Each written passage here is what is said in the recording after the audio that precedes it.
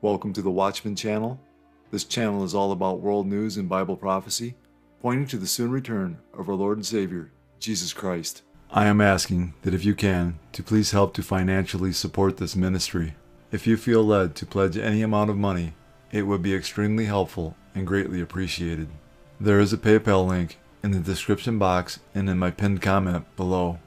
You can also donate using Cash App. My cash tag is $Watchman1963. Thank you all so much for your prayers and support. God bless. Jesus said as a sign of his coming and the end of the age, Christians would be persecuted, as we read in Matthew 24:9 and Luke 21:12. Matthew 24:9.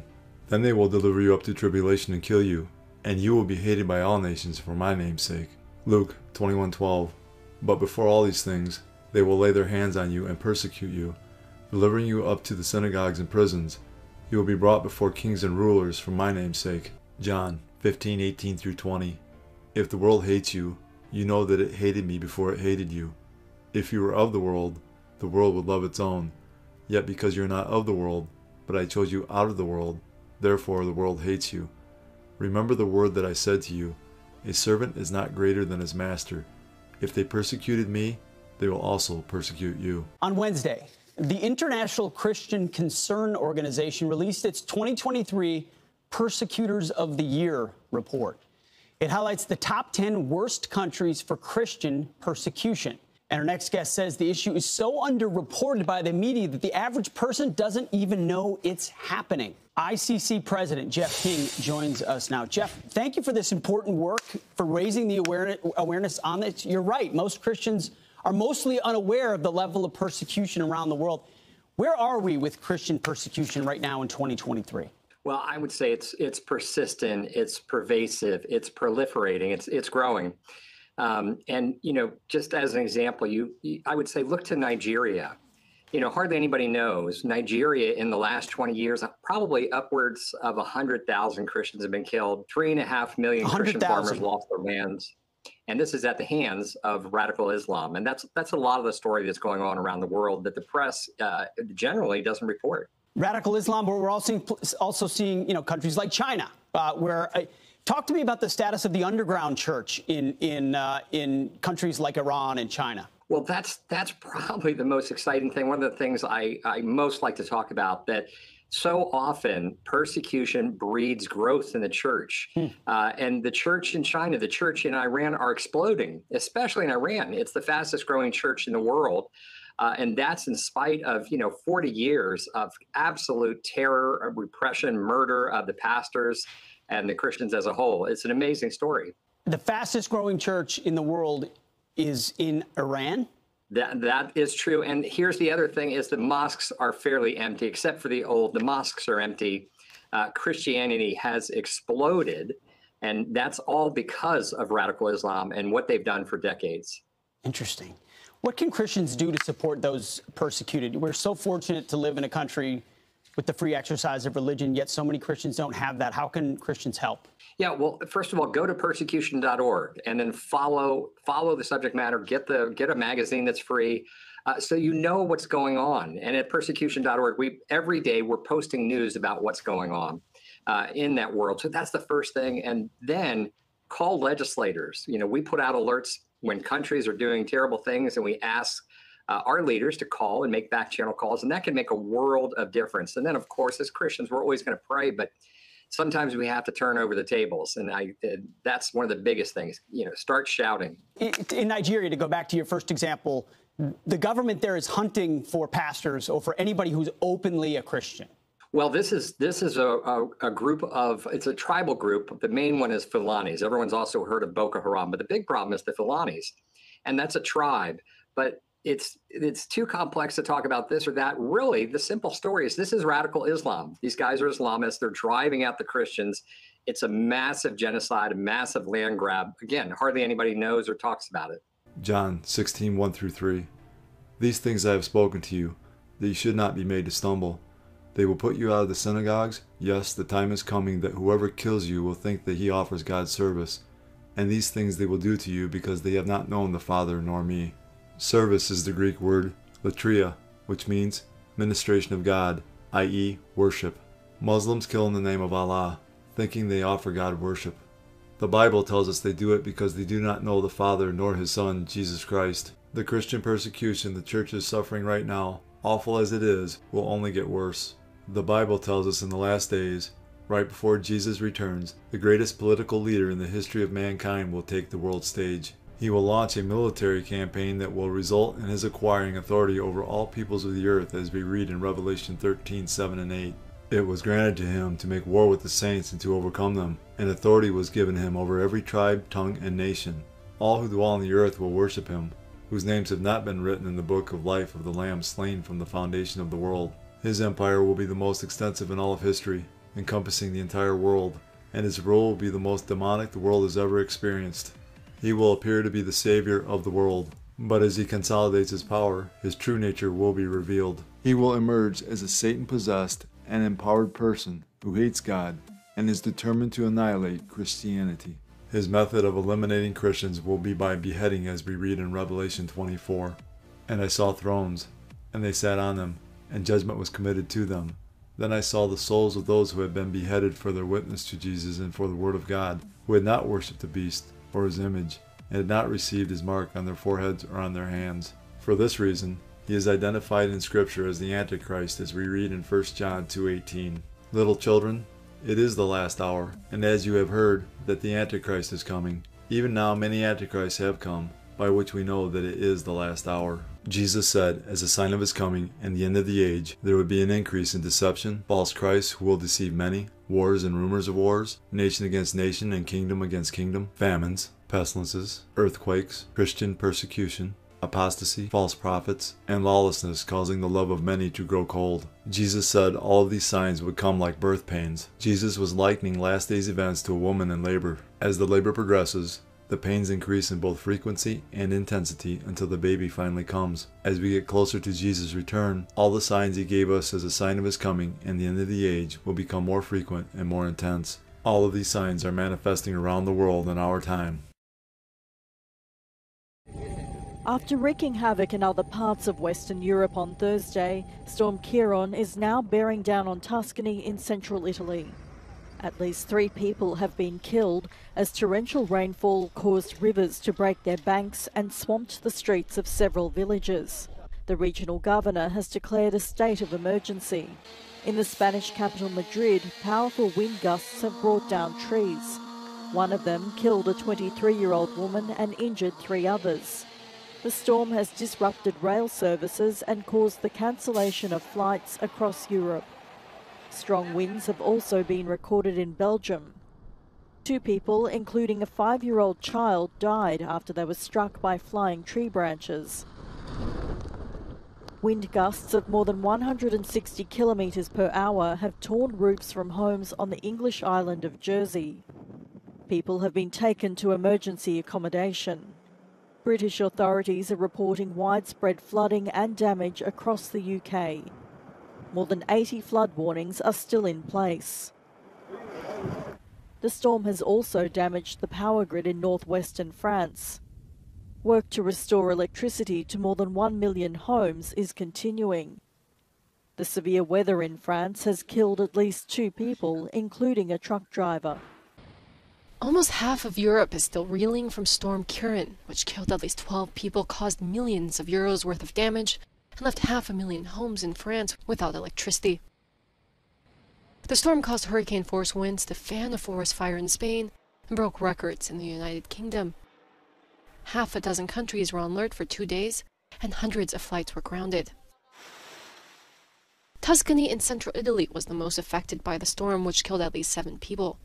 1 person is still missing after heavy rains hit the region. Around 300 had to be evacuated, and in some areas, a month's worth of rain fell in just 3 hours. As we look at the news, there is no doubt we are in the birth pains Jesus spoke of in Matthew 24:8. We see many of God's remedial judgments manifesting, as if God is warning us of things to come and calling on people to repent. We see war and rumors of wars, famine, and pestilence resulting in the deaths of thousands around the world. We are seeing earthquakes, extreme heat, floods, wildfires, tornadoes, hailstorms, and hurricanes, all at record levels of frequency and intensity, just like Jesus said would happen just prior to his return. The judgments God will use to punish mankind with during the 7-year tribulation will be much worse than any of us can imagine. Still, this is God's grace and mercy, proving to everyone that these judgments come from him, and he is still offering forgiveness of sins through his only begotten Son, Jesus Christ. If you have not accepted Jesus as your Lord and Savior, I implore you to do so today, as we are not guaranteed tomorrow. More than 600 people have been evacuated from their homes in Valencia, Spain, after an out-of-control fire burnt through some 1,400 hectares of forest. A sleepless night for firefighters as the inferno affected several villages and towns, including the municipality of La Vall d'Albaida, where at least one house burnt down. The flames even reached the border of the province of Alicante. According to local authorities, the fire started with a small outbreak, but the strong winds in the region caused it to spread rapidly. An earthquake in a remote area of Nepal has killed at least 157 people. The 5.6 magnitude quake hit just before midnight Friday, when many people were sleeping. It collapsed buildings and triggered landslides in a region where many villages can only be reached by foot. Officials say the death toll will likely go higher. A magnitude 6.4 earthquake shook western Nepal on Friday. The tremors were felt in the capital Kathmandu and as far away as New Delhi. The districts of Jajarkot and Rukum West in the remote Karnali province were hardest hit. Many people spent the night outside in the cold. I was asleep when I suddenly felt the shaking. I got up and tried to run, but was caught in the collapsing debris. The Prime Minister and several MPs flew in to assess the damage and offer their condolences to affected communities. They were accompanied by medical teams from the army. Our primary focus is to rescue the injured, provide treatment and distribute relief materials. All the teams are working hard. As local hospitals struggle to treat the injured, health personnel from other parts of the country have been deployed as reinforcements. Dozens of severely injured have been airlifted to bigger hospitals in nearby towns. Nepal is among the most vulnerable countries to earthquakes as the tectonic plates beneath its young mountains continue to shift in their formation. Earthquakes are increasingly being felt across the country. The fighting raging in Gaza overnight, despite calls for a ceasefire or even a humanitarian pause. Yes, the world watching and reacting. In Washington, thousands of pro-Palestinian protesters filled the streets in the largest demonstration of its kind in the U.S. since Israel began its strikes on Gaza in response to the Hamas terrorist attack on October 7th. And in a surprise visit, Secretary of State Blinken meeting with Palestinian Authority President Mahmoud Abbas in the Israeli-occupied West Bank, discussing the efforts to restore calm and stability to the area. And this morning, we are getting a close-up look at the Israeli Defense Forces in the war zone. The IDF taking our Ian panel into Gaza. Ian is now back in Tel Aviv, and that's where we begin right now. This was a rare, short and quite intense opportunity to see what the situation is like in Gaza on the ground. We've been reporting from outside Gaza, although we're getting images from inside. Neither the Egyptian government nor the Israelis to date will allow foreign journalists in. But this was a chance to travel with the Israeli Defense Forces inside to see it for ourselves. Obviously, our view was limited. There are places that we couldn't go, and the Israeli Defense Forces checked our footage for operational security. This morning, for the first time since this war began, we go into Gaza. Embedded with troops from Israel's 401st Armored Brigade for a few hours. The first time they've taken journalists into the war zone since it began. Well, we're just on the Israeli side at the border with Gaza. We're together with a tank regiment. They've got tanks, they've got armoured personnel carriers, and they're going to take us basically down this track, which leads straight into Gaza. I asked the commander, what is the situation on the ground? His answer was very simply, nowhere is safe there. The convoy starts to move. The doors of our heavily armoured vehicle lock tight, and a tense, high-risk journey begins. Lieutenant Colonel Ido Ben Anat is the deputy commander of the 401. How tough has the fighting been? It's tough. It's tough. They're trying to surprise us. They're trying to see where we're strong, where we're weak, and how they can take it as an advantage. We were driven about 3 miles into the Gaza Strip towards the northern side of Gaza City. It's a scene of utter devastation. Building after building scarred and blackened by the bombardment. The crackle of gunfire and crump of tank fire ever present. The landscape is apocalyptic. We're here in Gaza at the moment. We're here together with the Israeli Defense Forces. We're not allowed to say exactly where we are. You can see the tanks next to me. You can hear the sound of the tank fire. We're hearing gunfire. It still remains an incredibly active zone. But this is what we weren't able to see. Israel's relentless assault on Gaza. The night sky turned orange from shelling. Buildings in flames at the Jabalia refugee camp hit by another airstrike. All hands on deck to rescue the survivors. It's been nearly a month into this war. More than 9,000 people have been killed in Gaza, according to the Hamas-run health ministry, and Israeli officials reporting over 1,400 deaths. Inside Gaza, the health system beyond capacity. It is full of patients. No any vacant place to admit to inpatient department, as you see. Still, always, it is the same scene. Medical staff are overwhelmed and facilities overrun. Doctors at Al-Shifa Hospital work by flashlight, without electricity or fuel to keep the lights on. The UN saying nearly half of hospitals in Gaza are no longer functioning. And the militant group Hamas releasing this video, they say shows fighting with Israeli forces in the northwest of Gaza, although ABC News can't confirm exactly when this was filmed. But the administration's calling for a humanitarian pause in the fighting to get aid into Gaza, to prevent more mass casualties, and to try to help get the roughly 240 hostages out. Mr. President, any progress on a humanitarian pause? Yes. Well, incredibly, despite the presence of Israeli troops on the ground, despite all the bombing and all the movements of land troops, Hamas is still able to try and launch rockets here into Israel. Late last night, as we were going into bed, we could hear the sound of multiple rockets being intercepted by Israel's Iron Dome system. But Israeli forces absolutely adamant that they've started a war that they're not going to stop until they achieve victory. What struck you the most about your journey into Gaza? I mean, so they took two reporter groups in. One went about a mile or so, and we went a bit further, around 3 miles or so. But you realise that the level of destruction and how difficult it's been just to travel that short distance. And I've seen this before in previous conflicts, especially Mosul in Iraq against the Islamic State. It makes you realise how tough the battle is, how tough the terrain is. And even though every single building is smashed, you realise that Hamas still has the capability to move through tunnels underground and pop up behind Israeli forces. But we could see Gaza City from the outside, and you could see the heavy destruction there. But it makes you realise, and I spoke to the deputy commander there, I said, look, how long do you think this is going to go on for? And he said, well, put it this way, my daughter's birthday's in January, and hopefully I'll be back in time to share it with her. The U.S. is facing increased pressure to push Israel to address the worsening humanitarian crisis in Gaza. Today, Secretary of State Antony Blinken met with Arab diplomats in Jordan to hear demands for a ceasefire in Gaza. It comes a day after more than 600 U.S. aid employees signed a letter urging President Biden to call for an immediate ceasefire and cessation of hostilities, according to the Washington Post. Christina Raffini has more from the White House. Christina, good morning. Good morning, Jeff. Well, the Biden administration says it won't call for a ceasefire because Israel has a right to defend itself. But Secretary of State Blinken is trying to convince Israeli leaders to settle for a semantic substitute, a humanitarian pause to help civilians caught in the crossfire.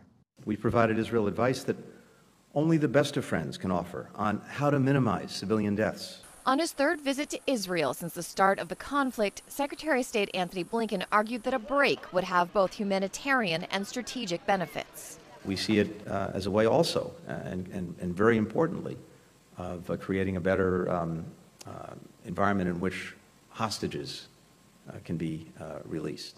But in remarks after their meeting, Israeli Prime Minister Benjamin Netanyahu said Israel would not consider any kind of ceasefire until Hamas frees all the remaining hostages. Diplomats, including Blinken, try to keep this two-party conflict from escalating into a larger regional war.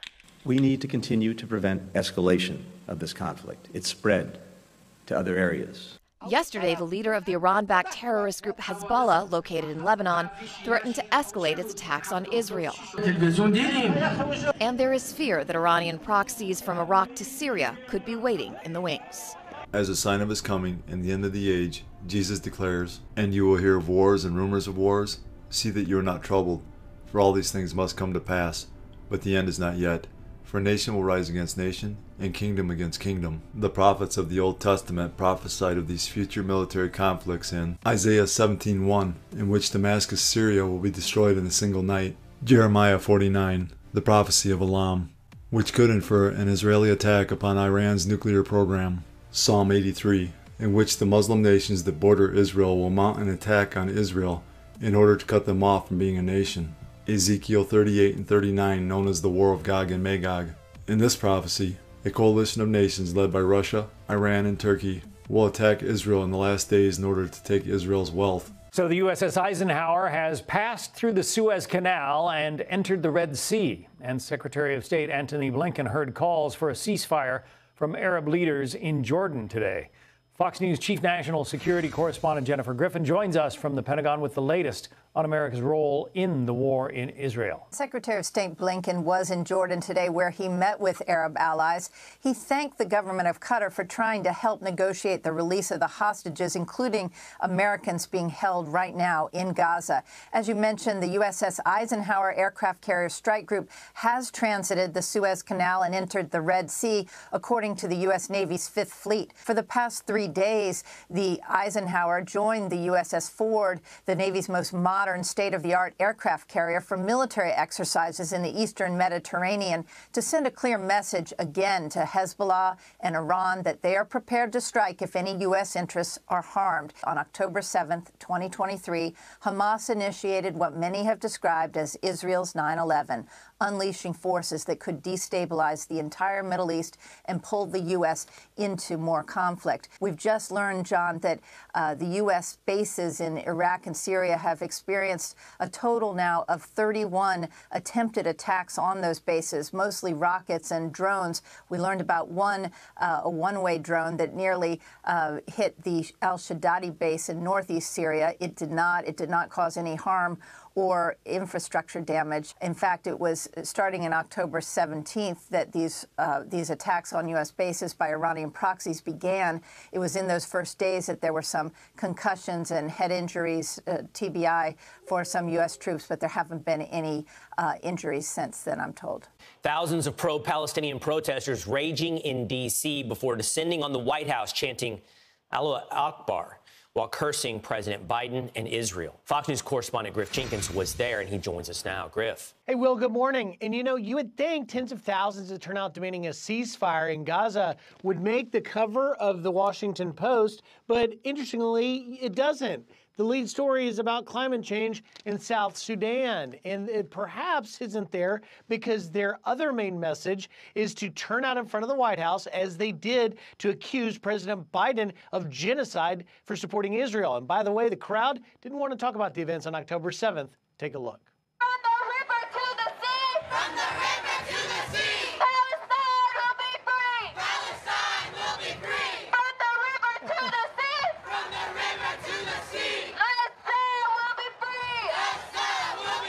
Genocide Joe needs to halt his actions immediately and realize that he's going to face massive opposition from Democrat voters next election. Is Biden a terrorist? He is. His hands are red with blood. They're soaked in blood. The blood of the children, the innocent children of Palestine. This is not Israel. This is Palestine. This is our ancestral homeland. Do you support Israel to exist, or are you saying get rid of Israel altogether? Get rid of it. There is only one solution. There is only one solution. Anti-Father revolution. Israel is terrorists. They kill the children. They bomb the hospital. They do a lot of things bad in Gaza. You see Israel as terrorists? Yes. What's the flag? What's the message out here? Well, queer liberation, Palestinian liberation, liberation for everybody. And so, what about the LGBTQ rights not being respected in places like Gaza? Well, people keep bringing that up. Do you condemn Hamas, or do you support their efforts? Do you condemn 75 years of occupation? That's the answer. Should Israel exist? There's no Israel. Israel is a fascist state. Yeah, and I'm anti-fascist. You're going to breed Hamas when you continue to keep occupying the people. Hamas will be everywhere when you continue to keep occupying the people. That's it. The U.S. points to Hamas in Gaza and say they're terrorists. Do you agree? That's unacceptable. And Will, it's quite clear that while the president was in Rehoboth Beach, the message has got to have been heard out there, because this is now going to be an issue that he's going to have to deal with. And I don't think there's any good answers for the White House right now. You know, Griff, I'm struck by the anger that you encountered. I mean, there was a lot of not just political statements, but very, very emotional reactions to some of your questions.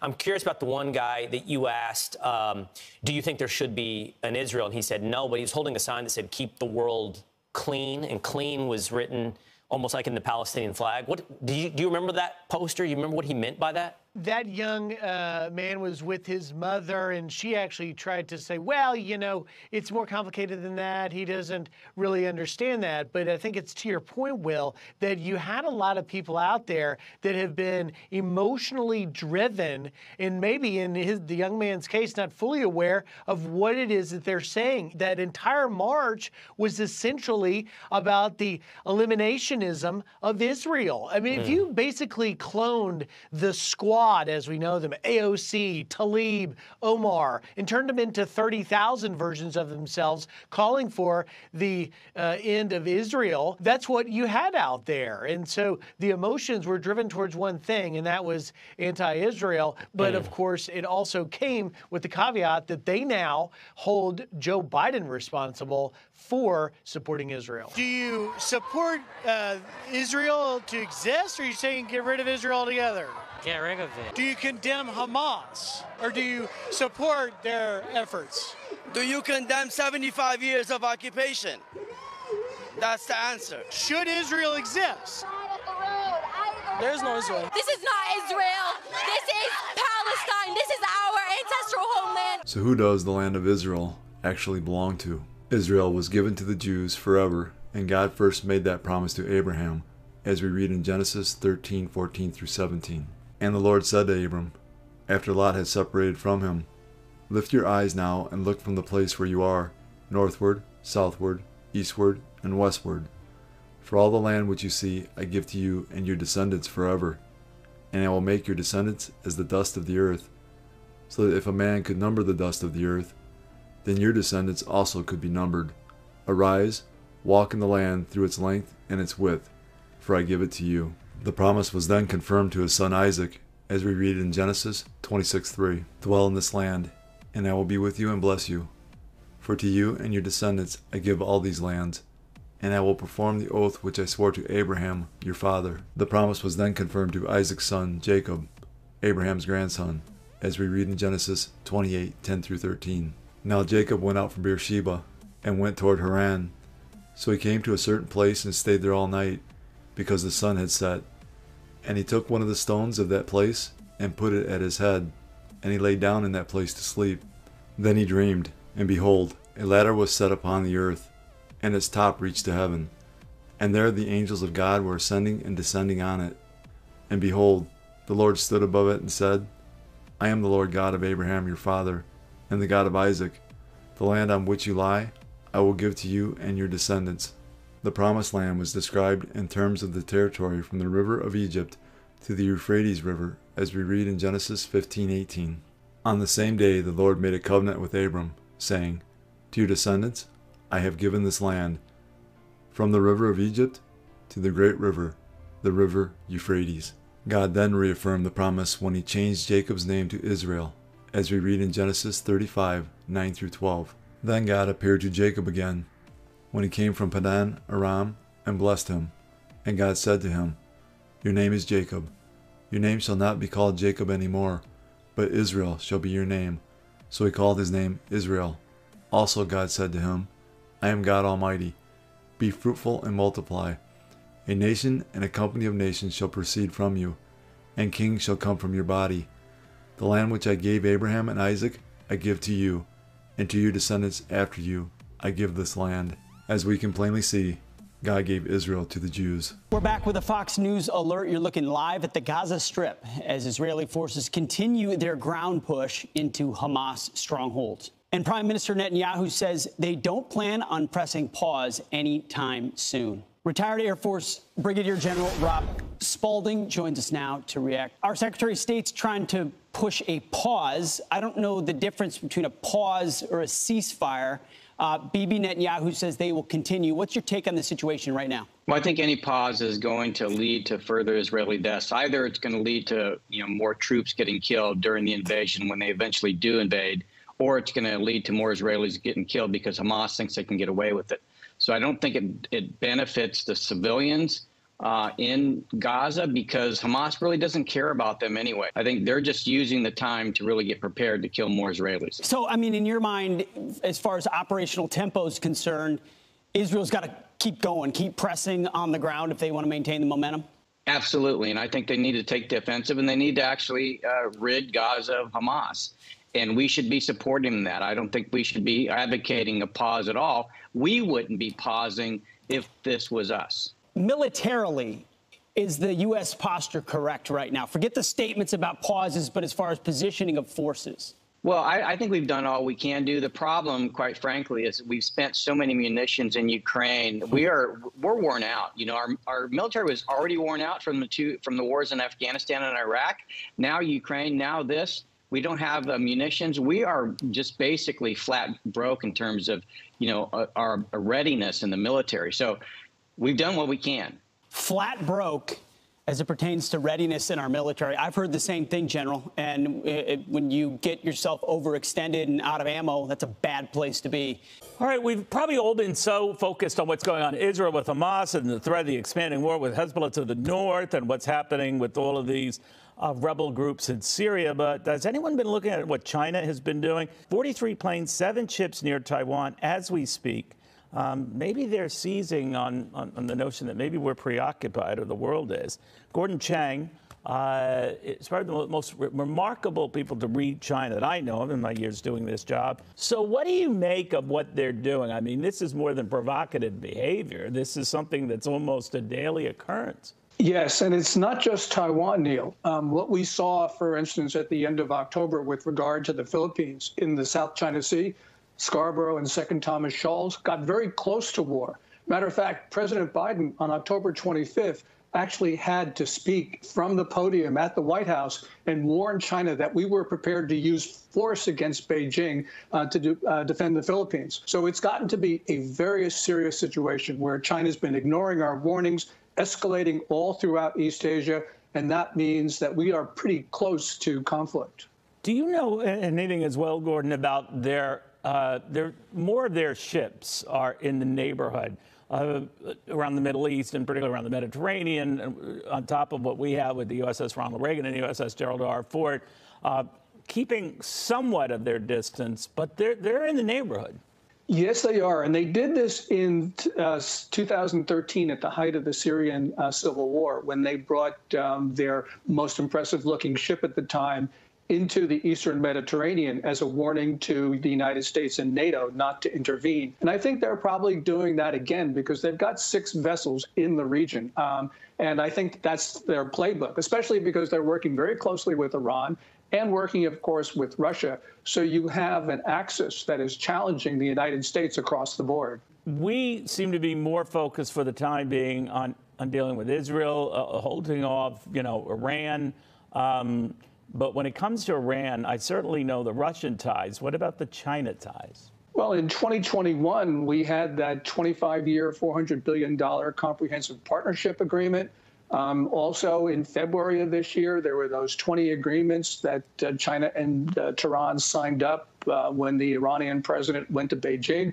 And of course, China's increased purchases of Iran's oil, which are subject to U.S. sanctions, by the way. But that's giving a critical lifeline. And by the way, we are seeing North Korean weapons in the hands of Hamas fighters. We're seeing Chinese weapons in the hands of the Houthis. The Houthis are now fighting Israel. And also Hamas has some Chinese weapons, which probably are leftovers from a little while ago.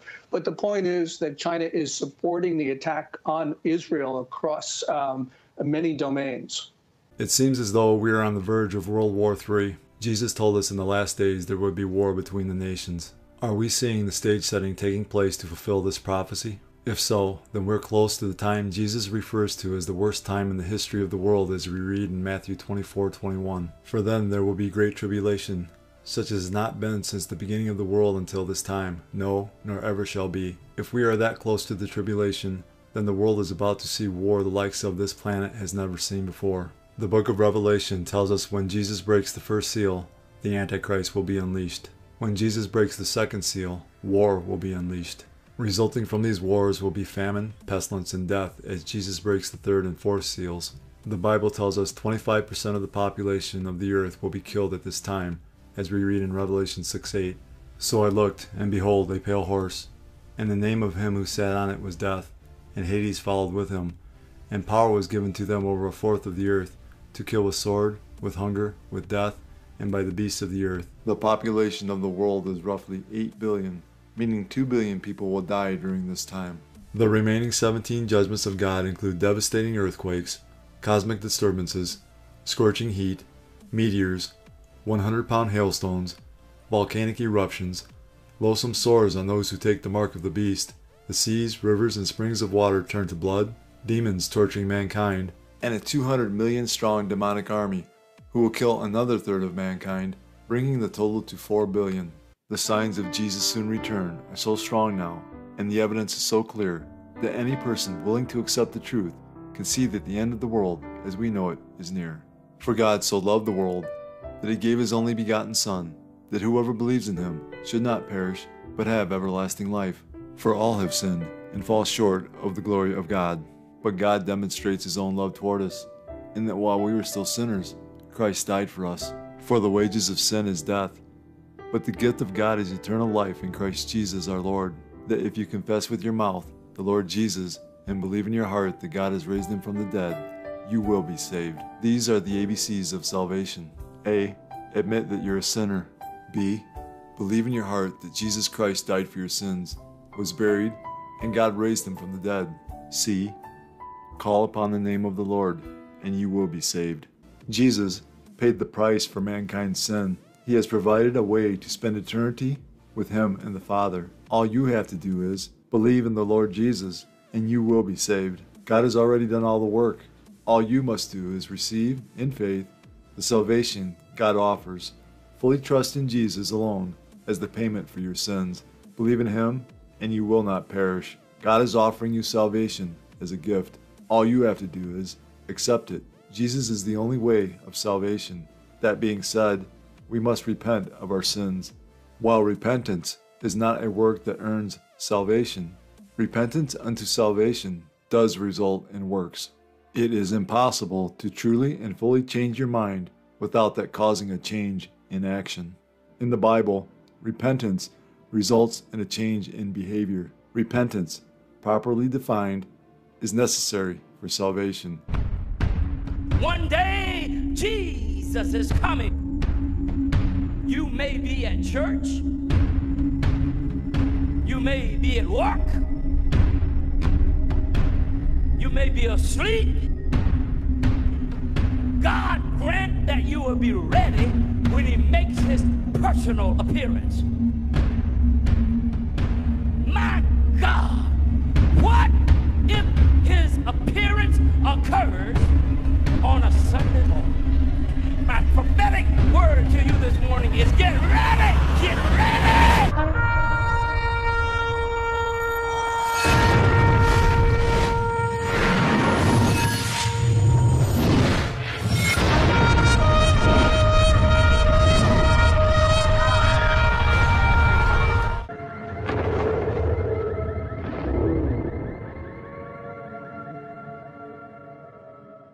Time is short. Call upon the name of Jesus today.